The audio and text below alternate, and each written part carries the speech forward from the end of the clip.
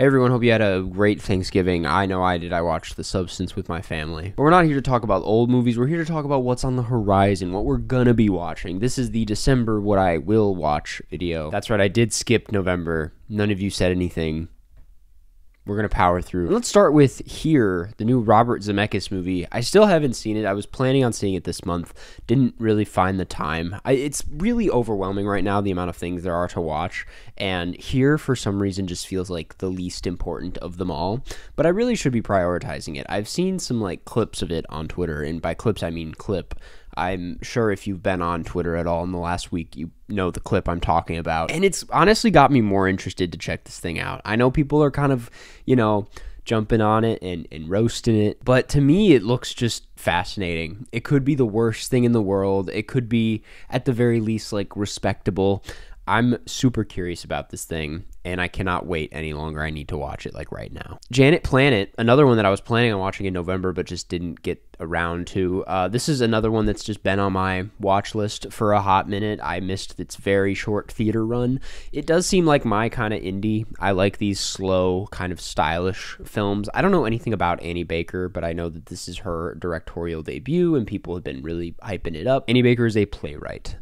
So, Queer, the new one from Luca Guadagnino, one of my favorite working directors. He's literally only missed once with me from what I've seen. And Queer does seem to be all over the place for people. Some people love it, some people absolutely hate it and say it's a complete mess.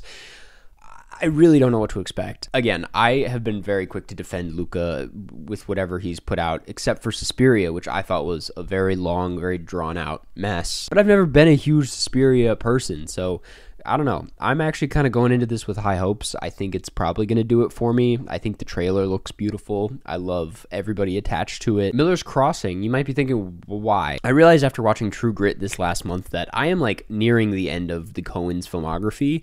I might as well start thinking about doing a Coens ranked video one of these days. And Miller's Crossing is probably the next big one that I haven't seen. I've never seen Miller's Crossing. It seems like an essential Coen Brothers film, so what better time to get into it than December? Possession, another one that I was planning on watching all the way back in October, and then I pushed it to November, and I still have not seen it. I'm going to say December is going to be the one. I will try to make time for it at some point this month. It is a packed month, but, there's got to be some room for Possession. People really freaked out when I put this in the first What I Will Watch, because they were both shocked that I hadn't seen it, and also this seems so up your alley, and I believe you. So yeah, I really should make some time for this. King Kong. Something important to note about December is that this is the final month of Monkey Mondays. I know. It's gone by pretty fast, if I'm going to be honest with you, and there's a handful of monkey movies I am not going to get to before the end of the year, so I have to start prioritizing, essentials, and I would consider Peter Jackson's King Kong an essential. It's, one of the biggest King Kong movies ever made, if not the biggest. It may not be the most critically acclaimed, but it a lot of people think it's worth watching. It is his first film after Lord of the Rings, I think.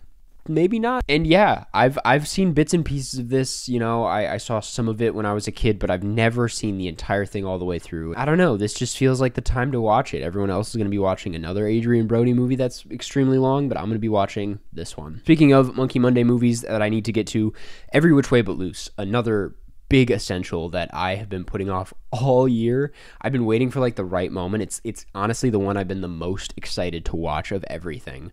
Just because it's Clint Eastwood, an orangutan.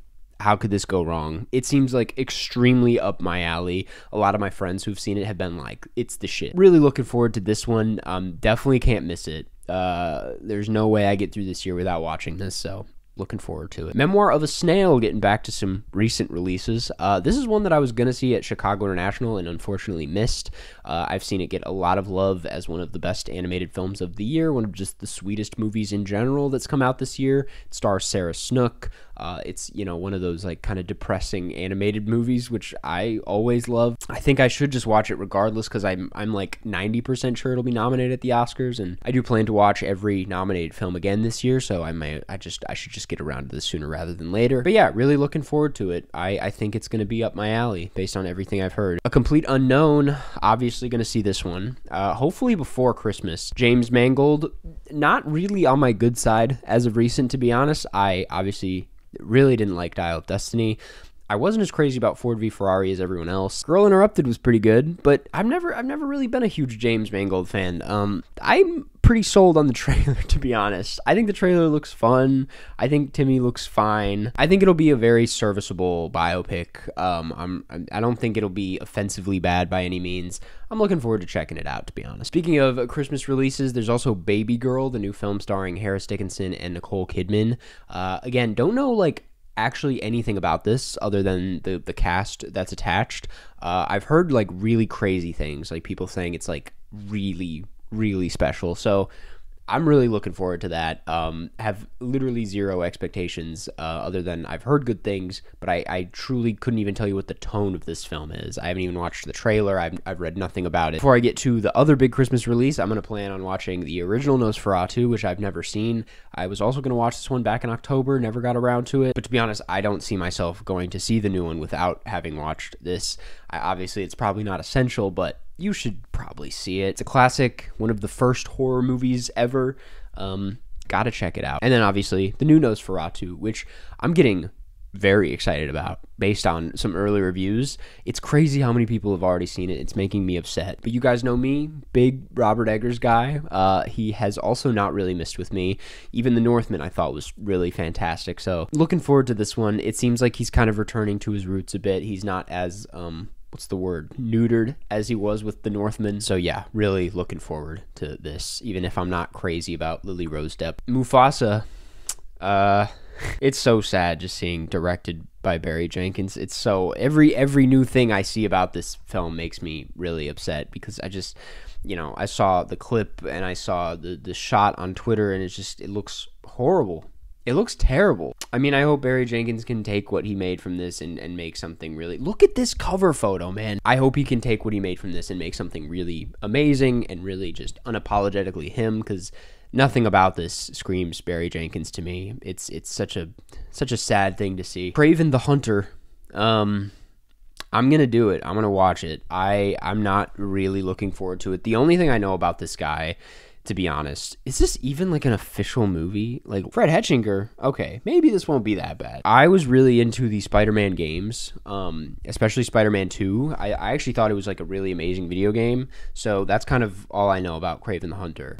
Obviously not really my thing, but I'm gonna see it, and there's probably gonna be a video. I don't know. It feels like something worth talking about. All We Imagine Is Light, a film that I had the opportunity to see at the tail end of this month, but just couldn't make the time for. Heard it's one of the highlights from Cannes that I didn't get to catch, and yeah, I've heard mostly good things. I don't think anyone has been disappointed by this one, so hopefully gonna make some time for this before the end of the year. And I think that's gonna do. Obviously, there's gonna be some more stuff in there, but from what I can tell, this is what we got. What are you guys planning on watching this month? Is there anything that should be on my radar that's not here? Hope you guys had a good month. Hope you guys had a good Thanksgiving. I hope you have another good month and a good holidays. And I think that's going to do.